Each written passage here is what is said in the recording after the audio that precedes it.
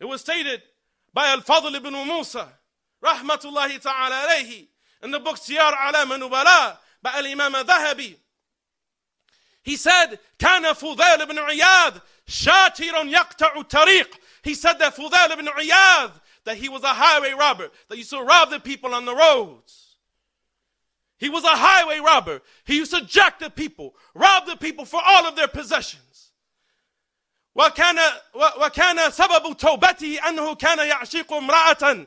And the reason he repented is that he was in love with a woman. فبينما يرتقي الجدران إليها سمع تاليا يتلو. While he was climbing the wall to go see this woman, he heard somebody reciting the Quran. أَلَمْ يَعْنِ لِلَّذِينَ آمَنُوا أَن تَخْشَعَ قُلُوبُهُمْ لِذِكْرِ اللَّهِ وَمَا نَزَلَ مِنَ الْحَقِّ. Hasn't it come time?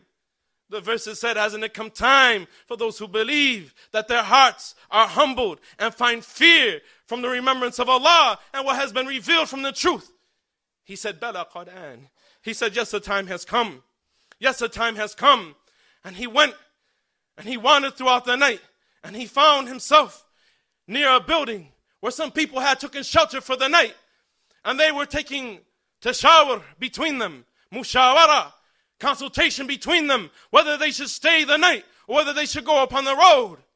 And they said, you don't want to go upon the road because Fudayl ibn Iyaad, he is on the road robbing the people.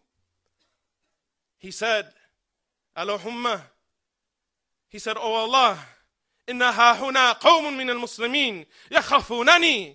He said, oh Allah, there are some people from the Muslims in this place that are afraid of me. Allahumma tubtu ilayk wa ja'altu tawbati mujawarat al-bayt al-haram. He said, oh Allah, I have repented to you and I make my repentance to move to Mecca, to live next to the Kaaba. I make my repentance to move to Mecca. He was in Khurasan. I make my repentance to move to Mecca, to live near the Kaaba. He understood that he was a product of his environment. And that for a way to change his situation, the only way to change his situation was for him to move from that environment.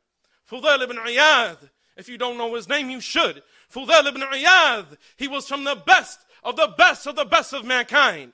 And the Umar agreed upon that. He was from the best of the tabi'een. He was from the best of the third generation of Islam. He was one of the greatest scholars of hadith and one of the most righteous people that ever walked the face of the earth.